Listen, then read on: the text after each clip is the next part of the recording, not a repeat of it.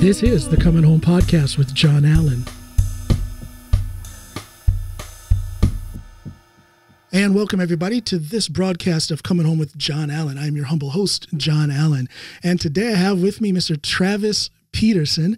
He's a great guy, an American expat here in Norway, and author of Ada and the Helpers. How you doing, my brother? Doing great. Thanks so much for having me on. I really appreciate this. Well, thank you for coming on. I came across your story, and I'll call it your story. It's your life story, your family story, the story of your daughter. And you're one of the rare people who take that life story and put it in print. Yeah. And this is a very broad question, but tell me how that happened. Yeah. So, well, the whole story is we have, my wife and I have two kids. Our youngest kid, Esther, she was born deaf. And so from that, we all grieve in different ways.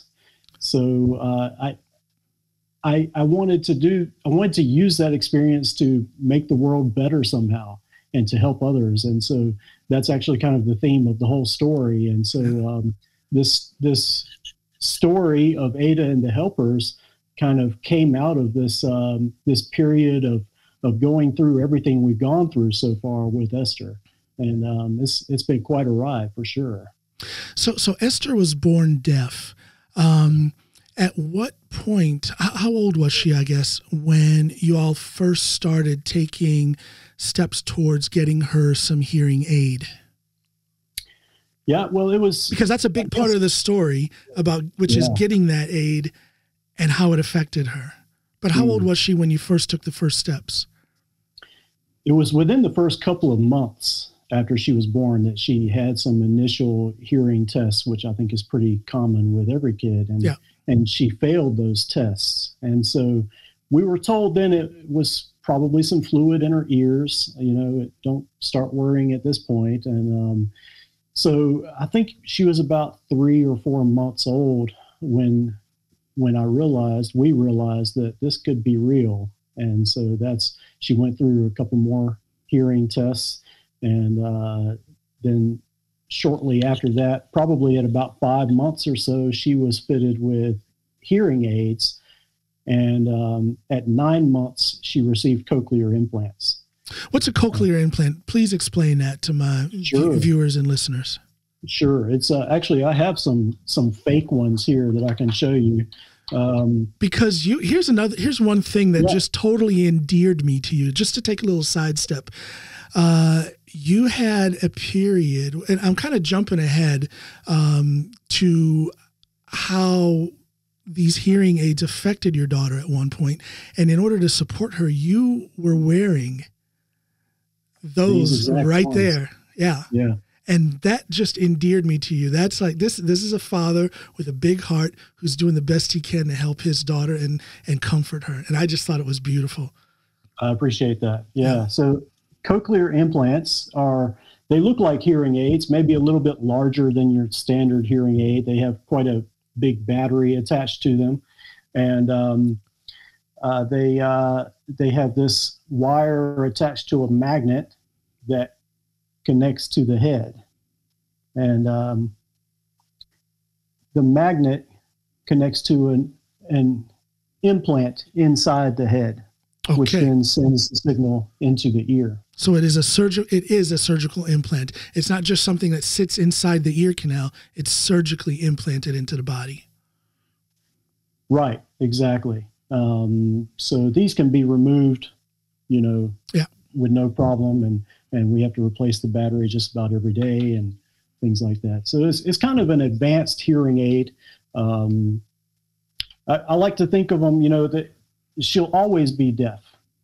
That's something we have to deal with. Yes. And a lot of people think, oh, she has these implants now, she can hear, she's not deaf anymore. That's not true. She'll always be deaf. And sometimes we have to take these implants off, like when she's taking a bath or when she's sleeping. And it's at those points where we need to use sign language to communicate with her. And but it's just like if you could give someone who is legally blind glasses so that they could see. that's what I like to think of them as. I see. That's an interesting way of looking at it. I've never heard it explained like that before. That's very interesting. Yeah. So it's, they're good helpers, but they don't cure her completely. Right. She's always going to be deaf. That's quite the direct statement. Do you feel that it's something, how old is she now? She's 3.5. She's 3.5. So for 3.5 years, this has been the situation for your daughter and for the rest of the family. Do you think this is always going to be something that you have to, quote, deal with? Or is it going to become, or has it become just a normal part of your family life? Do you see what I'm saying? I do. Yeah. It's, in one way, it is kind of a normal part of our life. We go through everyday things, and not a whole lot has changed except, changing batteries and things like that. But there's going to be seasons in her life where she's going to face questions. We hope and pray that she never faces any kind of bullying, but that's a possibility with things like this. Sure, so, absolutely. Yeah. Kids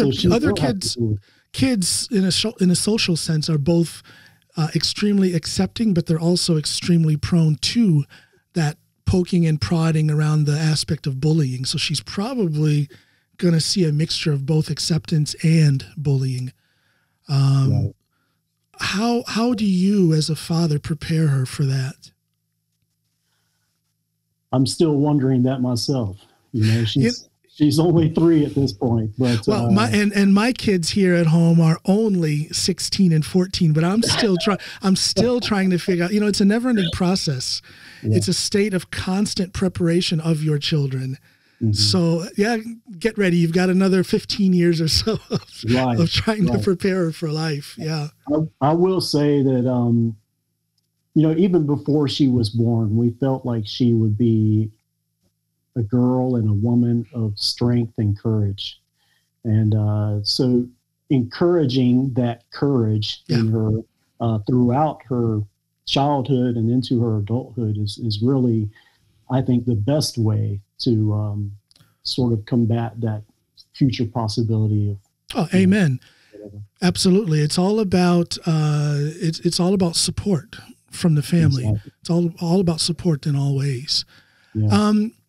Let me ask you this: how did you tackle the issue of communication? Okay, you have a child; they're deaf. Verbal communication, people take it for granted. Now all of a sudden you don't have that. Yeah. How did you tackle communication? Because you weren't knowledgeable about sign language. You had to learn it. You're probably still in the process of learning. So absolutely. How did you tackle this issue with communication?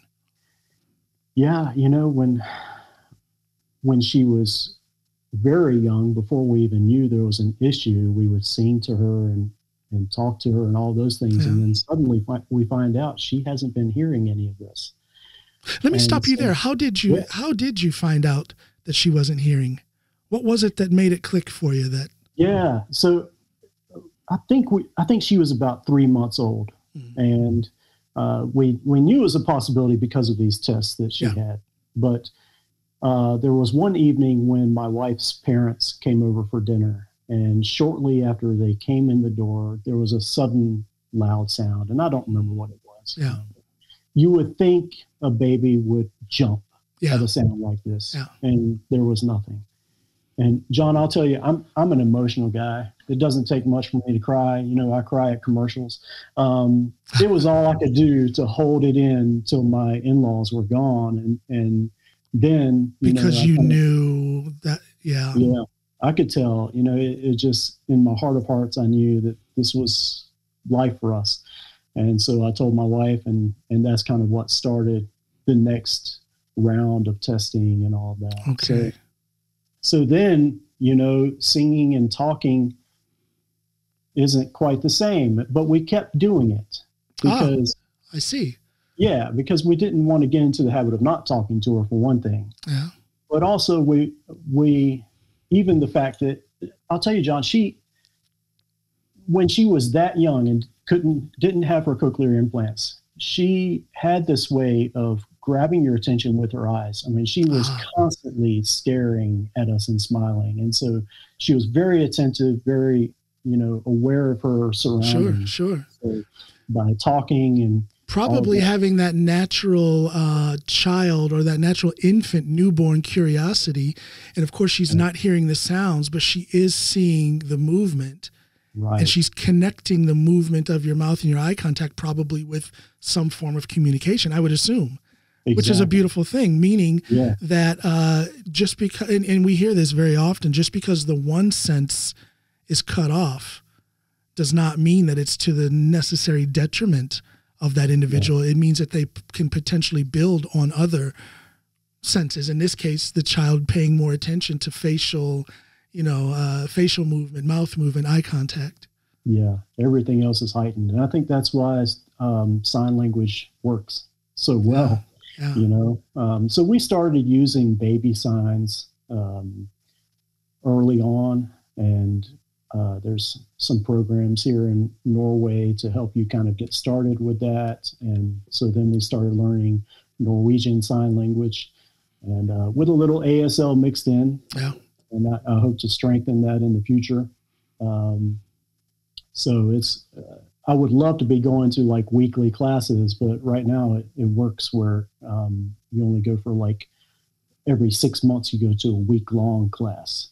That's it? Yeah. Is that enough? I would really love to have more. Yeah. I don't feel like it's enough, but we are learning, so that's good, but I don't feel like we're learning fast enough.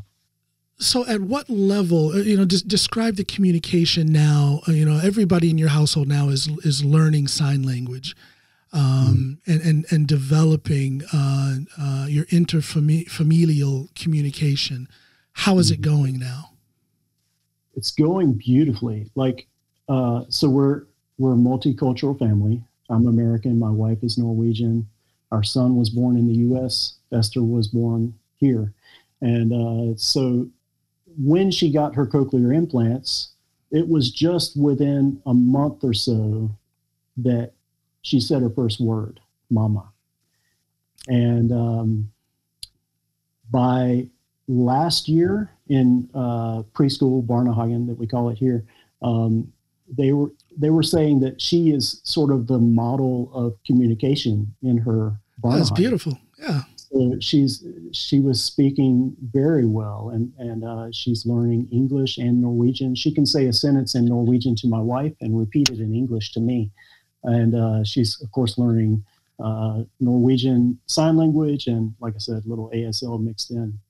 So she's crushing the myth, as did my two kids here, crushing that myth that says that kids get confused when they're trying to learn different languages. Both of my kids are 100% bilingual. They speak, I've demanded since day one that they speak only English with me, and I speak only English I speak only English here at home, period. I speak Norwegian when I'm out and about, but here at home, just English. The kids are 100% bilingual. And here's your daughter, 100% bilingual, both spoken, and she's learning both sign languges. Yeah. Kids are pretty tough. It's amazing how kids are pretty smart and versatile. Yeah. Yeah. Yeah. So now you're saying everything is going well, but are there any challenges with communication as it stands now? Well, you touched on it earlier. We did face a big challenge this past summer. We were on vacation, and Esther was playing in a bedroom with her brother, Aiden, and she fell and hit her head right where the implant is. And it was, she cried for a little bit, but then she was fine. And about 30 minutes later, she was playing with this remote that controls her the volume and the programs for her cochlear implants. And suddenly she started screaming. And my wife took one side of the one cochlear implant off at that point, and we tried a couple of times to reconnect it, and she would start crying, and so we took it off. So then we weren't completely lost because she still had one side. And, so it was just straight up some sort of malfunctioning, maybe a bunch of feedback or something that at the time we had no idea. Okay. At the time we thought, okay, she fell, so something could be damaged to the implant, which can happen. And then you have to have a new surgery. Yeah. She also played with this remote. So maybe she changed something on the remote, changed the volume, and suddenly it was much louder, much quieter, and that scared her. We think now is a kind of a combination between the two. Not any damage, but maybe it just hurt a little bit. Okay. And by putting the magnet on, that pain came back. Yeah. Attached to the volume change. But so after a couple of days, we came home, and there was one point where she had fallen asleep in my lap, taking a nap, and I made the wrong move. I was trying to force her too fast, and so I kept reconnecting that side, and she kept taking it off as she was trying to take this nap. Okay. And eventually, she took off both sides. She woke up, and she would not wear just refused to wear them. Completely refused. I pushed her too hard, and it was at that point, man, I think I was grieving harder then than I was when we first found out she was dead. I can imagine the frustration. You said, and this speaks to how you feel about the situation and your part in it. You said, I pushed her too hard. Yeah. And that is with all good intentions. That's with love. Yeah. That's with, everyone talks about a mother's love, and that's a thing, but a father's love is there as well. And Absolutely. You just want the best for your child. Yeah. But somehow you're at this point where you feel like you pushed her too hard. That's a harsh statement to say about yourself. Yeah, it is. Yeah. And you think you're doing the right thing. Yeah, yeah. And maybe I'll never know if it was the right thing or not, but of course it wasn't the right outcome. So she refused to wear her implants for how long? And how did you deal with that? How did you get her back to where she will wear them at least a little bit? It was about a week without the first one, and then, which I think was actually the right side. And then about 3 weeks without both. So a good 4 weeks, month long period that she was completely without. Yeah. And this is when you didn't know very much about sign language, I'm assuming. Well, we knew some, but man, we realized then exactly how much we were missing. Yeah. Because suddenly that communication between her was not as clear as it was. Yeah. Yeah. There was a lot of things that we just weren't capable of telling her. So that was really tough, and it weighed on all of us. I can imagine you would feel a large amount of frustration for yourself because you can't communicate with your child, but multiply that by 100 when you when you take it from your daughter's viewpoint and what she must be feeling and not being able to communicate as a child. Yeah. Yeah. I mean, she was getting frustrated. Oh, I can imagine. Her brother has kind of been hesitant to learning any sign language, or at least practicing. I think he's learned a lot, but he wouldn't really learn it. And how old is he now? He's 6. 6. Yeah. So suddenly he lost this communication with his best friend. Yeah. And that was hard on him, so it was really tough on all of us. And what an emotional roller coaster already at that point. You have the shock of learning that, well, first of all, you have the suspicion that she's deaf. That's a shock. Then you get the confirmation that she is deaf. Another shock. Then you get the uplifting moment where, hey, we can fix this. We can try and fix this. Yeah. And then you get an uplifting moment when you see that, the implants and you're starting to learn sign language, another uplift. And then the crash, when she no longer wants to wear the implants and you lose most of the communication that you have with her. It was like starting all over again. And we had no idea how long it would be. We've heard of stories where kids would go years without putting them back on for whatever reason. And so I was kind of ready for that. I mean, I was kind of expecting that. Really? Okay. Be a couple of years. Yeah. And so, okay, now is the time. I'm sorry. You were expecting that after she had stopped wearing them, that it could be a long time before she would wear them again. Is that what you're saying? Yeah. Okay. Yeah. Of course, I was hoping it would be the next day. Sure. But prepared for it to be a long haul. Yeah. Mm-hmm. Mm-hmm. Okay. So what we did to encourage her was we tried to, just speak encouragement over her and tell her what a lovely girl she is. And to also, we showed her some videos of other kids with cochlear implants to try to, let it normalize a little bit for her. Where'd you get the videos from? Is there some kind of resource here in Norway that assisted you with that? No, it was just, YouTube, just finding things on YouTube.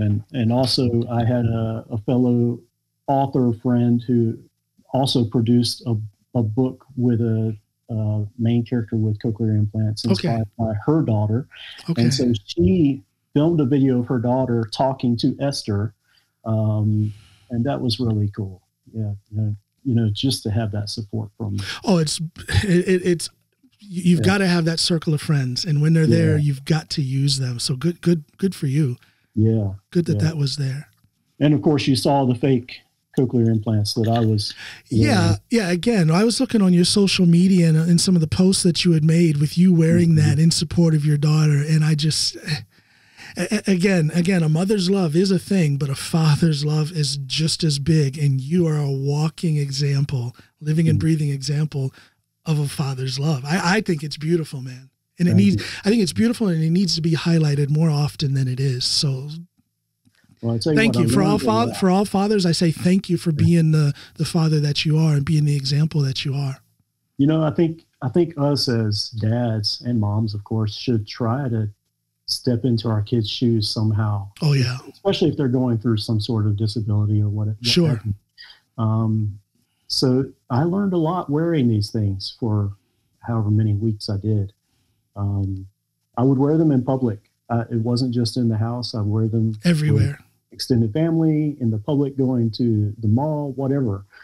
And first of all, I learned that I was much more cautious of people looking at me, even though they probably weren't. I felt like everyone was looking at me. Yeah. And they weren't just admiring the beard. Oh no. And the beard was a little longer then. Actually, one of the ways I encouraged Esther was I told her I would shave my beard off when she started wearing her cochlear implants. I saw that, and you did, yeah. I did. So now I'm growing it back again. But yeah, that was fun. So at what point then did you mentioned it at the beginning of our conversation that you're giving back after having experienced what you've experienced. You're putting your story out there to the benefit of others. At what point did you start thinking that way, that you want to write this book or you want to do something to put out there? I didn't know it would be a book. It was when I first started the sign language courses, really, that I felt like, okay, there's a chance for other resources to be available. But it wasn't until she was about a year and a half that this story just suddenly hit me. And I actually wrote the first draft in one night, which I don't really recommend, but it's just how it happened. And of course that story developed some over the next few months, but I'm in admiration, but I have to admit there's a touch of jealousy. God forgive me, because I'm trying to write a book and it's been taking me years, and you did it overnight. Well, I'm guessing yours isn't a children's book. No, it's not a children's book, but you sent me a PDF file of the book and I read it, and it is one of the most charming books I've ever read. It really grabs you. It twists on the heart a little bit. It made me put myself into that story and apply it to different things that I've seen, experienced, have had happen to me, both in my adult life, but also in my childhood. Mm.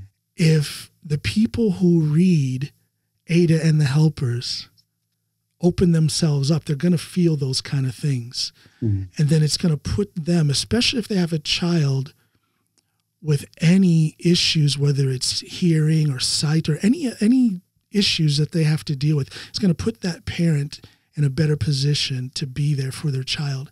Guaranteed.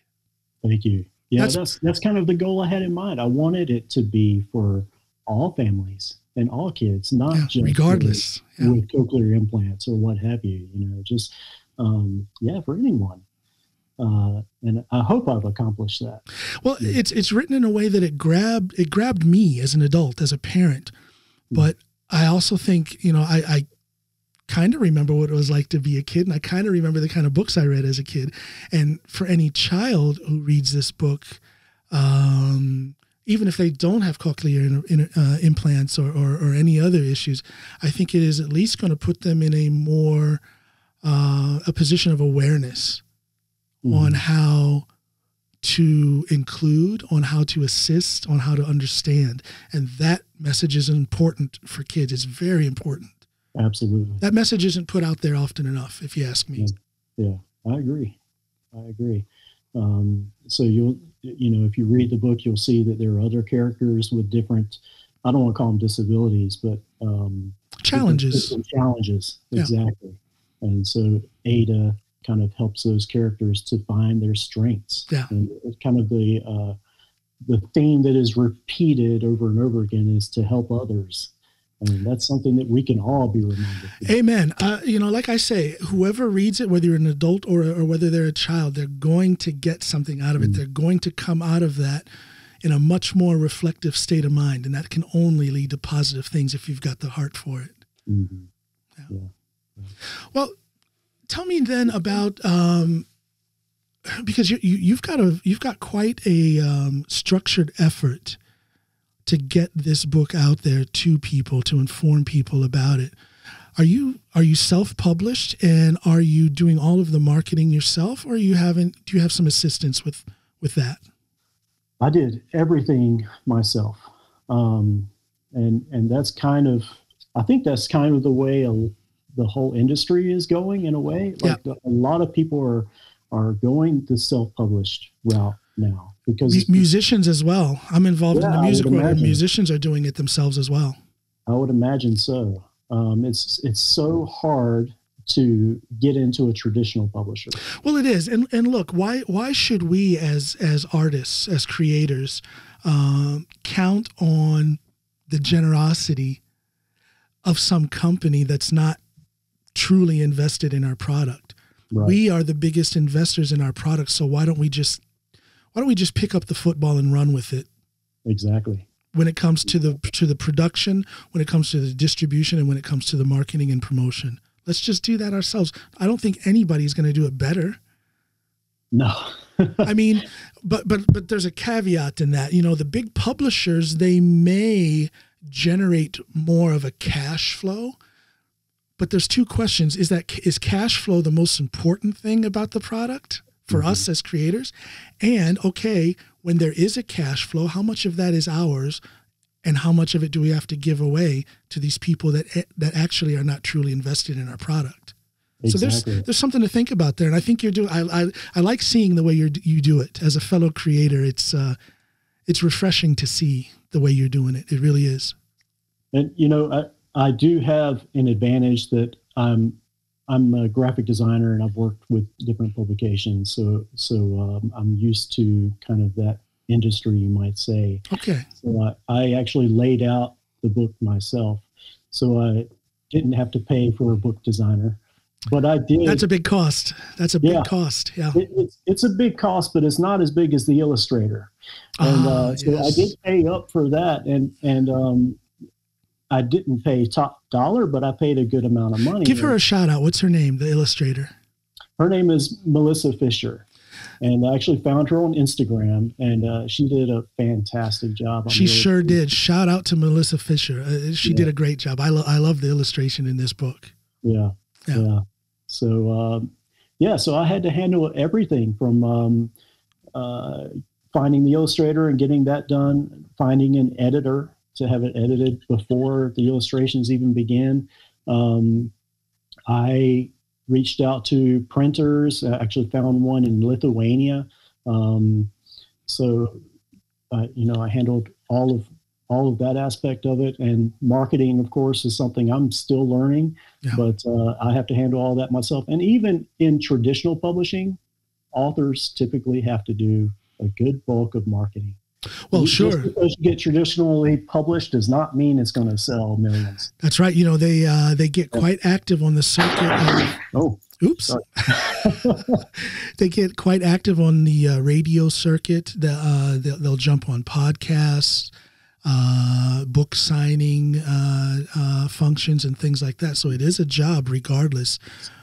It's a bigger job when you have to do it yourself. But again, I feel that it's much more rewarding to do those kind of things myself. I'm sure you feel the same way. Yeah, you get to hold on to that creative side of the project a lot more. And not release that to a publisher or label or whoever. So that's a lot of fun. Let's back up a few years. I'm assuming you met your wife and you guys were married in the States, correct? Mm-hmm. Yeah. You lived in North Carolina, right? I'm from North Carolina. Okay. I was actually in a Christian missions organization in Hawaii. In Hawaii. Okay. She was there taking a course in Kona, Hawaii, and I was there as a graphic designer for the campus. Okay. And so we met there, and we lived there and traveled a bit together for a couple of years, and then we got married and lived in Atlanta for a few years before moving here. Okay, Atlanta. What a great city. Yeah, big city. I'm not a big city person. You know what? I'm not either. I lived and worked in the Chicago suburbs for 7 years. I'm originally from small town, rural Ohio. Yeah, okay. But I lived in big city Chicago for 7 years, and that's where I met my Norwegian wife, and then we came here to Norway. And everybody asks me all the time, was it rough coming to Norway? And I said, no, it was almost a sigh of relief because I'm getting out of that big city that I just didn't like. It was very fun and cool to work there, but I just didn't like. I can't do that city life. That's not me. What was it like for you moving from Ohio to the Chicago area? Well, I left my hometown and went to Ohio University, a couple hours further south in Ohio. And then from there, I went into the U.S. Marines. Mm-hmm. And most of my time in the Marines, I was in Asia, on Okinawa. And then from there, I went to a few places. And then I finished roughly my last year in the Marines in North Carolina. So you can say that since 1988, I haven't been home in Ohio. So it was a long transition that ended, that put me in Chicago. So it wasn't a sudden thing, but again, I never felt at home in Chicago. It just wasn't my thing. It was easier for me to move from America to Norway than it was for me to end up in Chicago. It was just, it took a long time to get to Chicago, but it was still something of a shock. The tightness, the rush, the hurry up, the crime, everything about it was just foreign to me. Mm-hmm. Yeah. Yeah. There's a lot of things available in big cities, but sure. It's really too much. I would rather drive in to get whatever I want that's available and then drive back home out into the countryside. So yeah, absolutely. Yeah. But so you meet your wife and you guys start your life there in America. Mm-hmm. And then you came to Norway. What year was it that you came to Norway? This was 2017. 2017. About 4.5 years now. And did you have your job lined up at that time? So I was working for a church denominational headquarters in Atlanta, and decided to leave that and start my own freelance design business. Good for you. And that was kind of when we were starting to wonder if we should move either to Norway or back to my hometown, Wilmington, North Carolina. And we eventually made the decision to move here. Part of that was because I wanted to get to know my wife's family a bit more and become closer with them, and also learn her language and get to know her culture a bit more. So I had my freelance business kind of up and running, but I will say after moving here, that network that I thought I had fell apart. Big shock. Big shock. Big adjustment that you had to make. Yeah, absolutely. And just the fact that I had to take these Norwegian classes during the day, which took all of my work hours. It just wasn't going so well for the first little bit. But thankfully, writing this children's book, I joined a lot of Facebook children's author books. Facebook groups for children's authors, and I realized that there was a big need for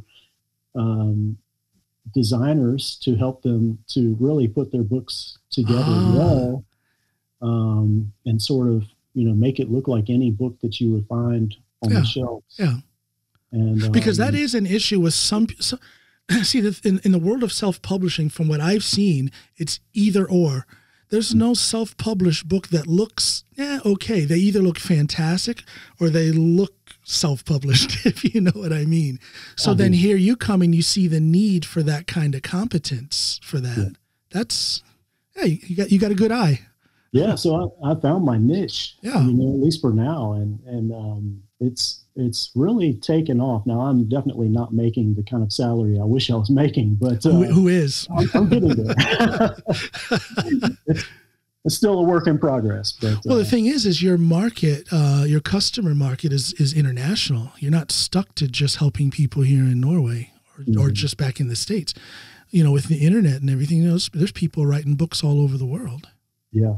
Absolutely. I was on a call with someone in Germany just yesterday. So, I'm helping people worldwide, which is awesome. You have a home office, or do you jump in the car and go to your cubicle somewhere? I work from home. Yeah. In fact, this is my office here. Nice. So it's I've got a small view of the fjord behind me here, but it's okay. Yeah, you're out west towards Bergen, right?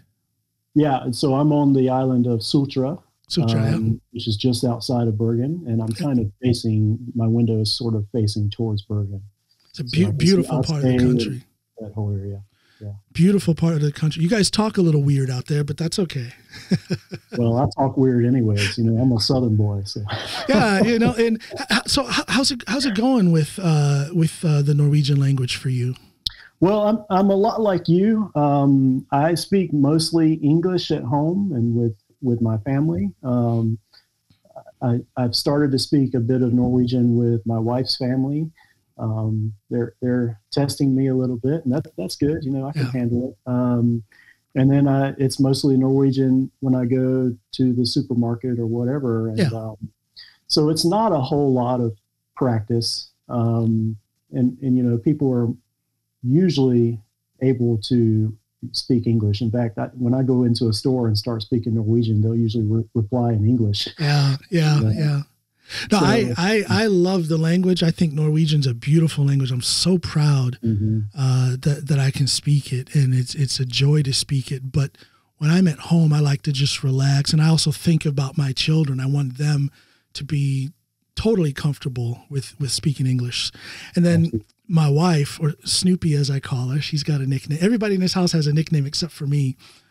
Well, I don't know what they say behind my back. So,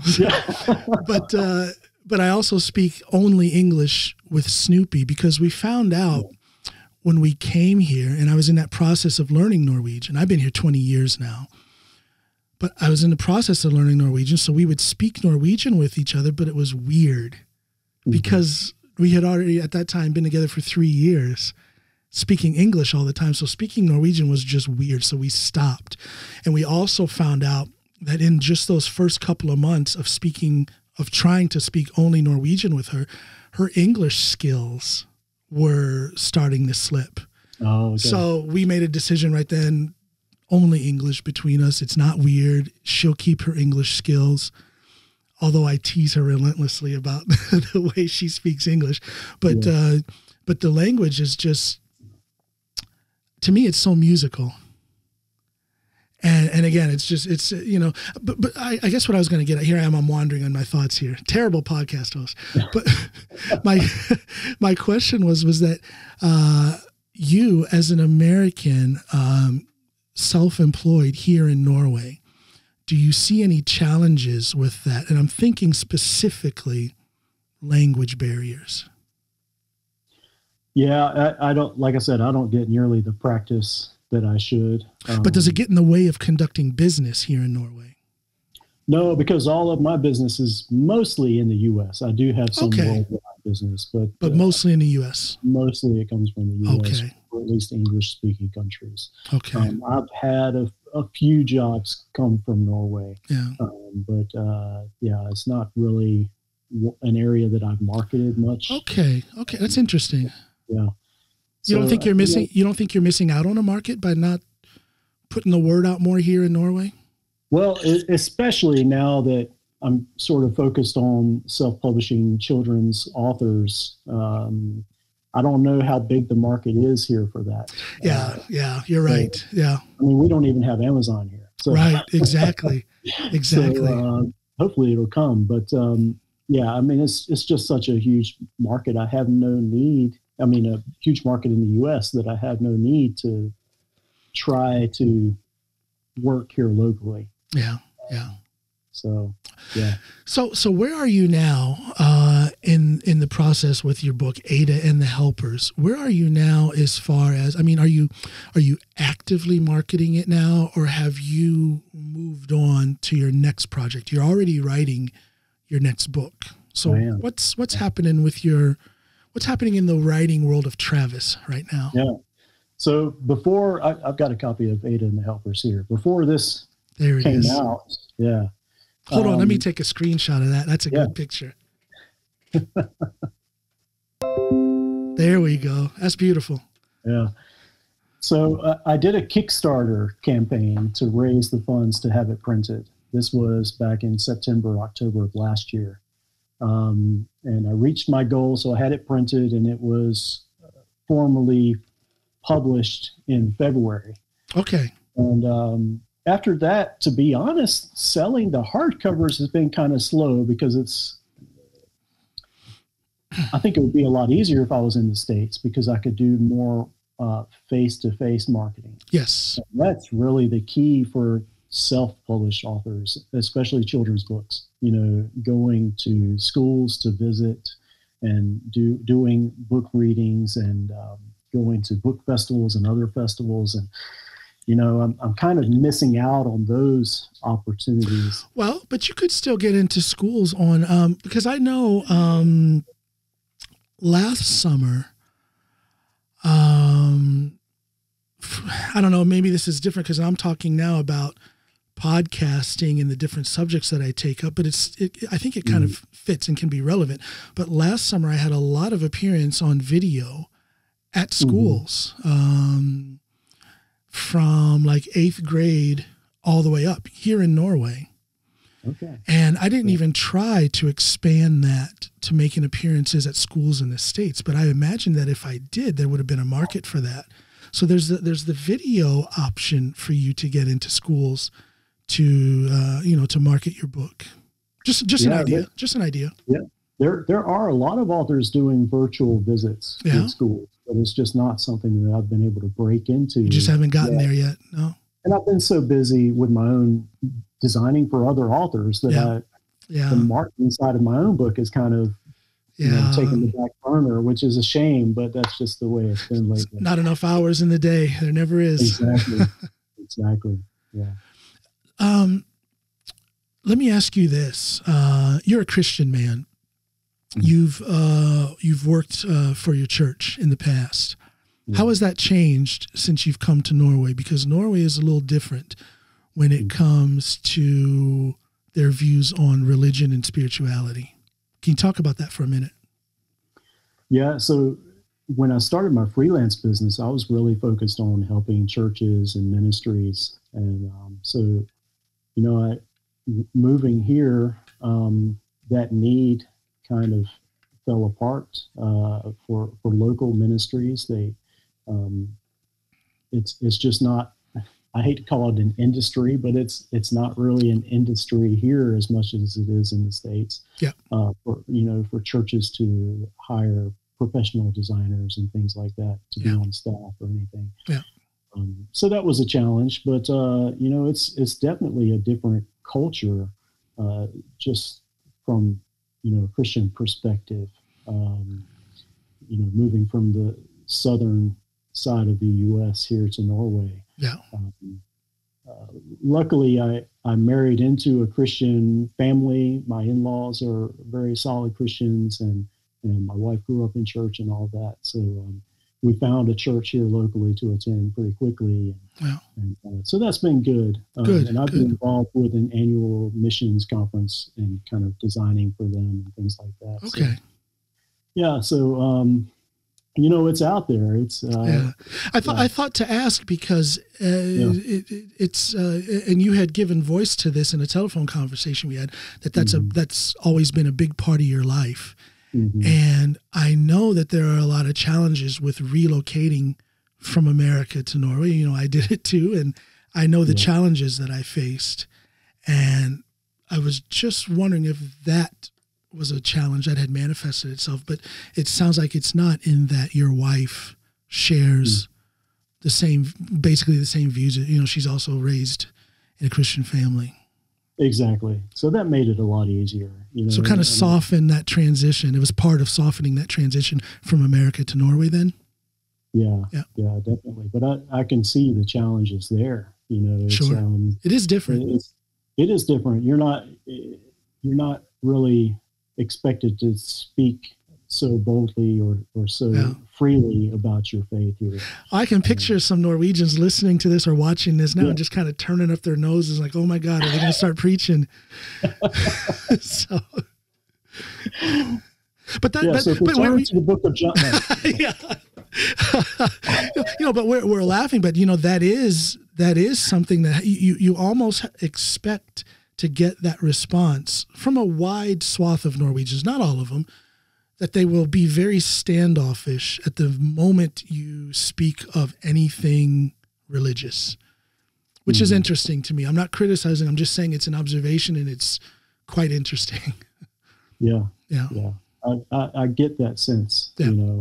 Luckily, I haven't experienced that firsthand, but I can definitely see it. Yeah. In the culture. Before we wind this up, Travis, I want to ask you to do two things for me. I've been asking all my guests to do this, and it's turned into a little a moment that I have on my podcast. The first thing I'm going to do, I'm going to say 3 words, and then I'd like you to finish the sentence, just one sentence. Fill up the sentence as much as you want, but only one sentence, okay? Okay. Travis Peterson is? Oh, boy.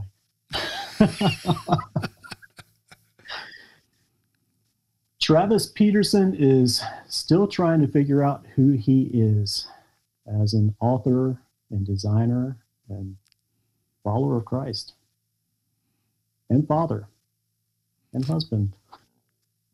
A never-ending journey. Just enjoy the process. Enjoy the process. A never-ending journey. Yeah. Now, the next thing I'd like to ask you to do for me is, you're quite the inspirational guy. I'm inspired by you. I'm motivated to get off my butt and get my book done. Maybe not overnight like you did, but to get it done.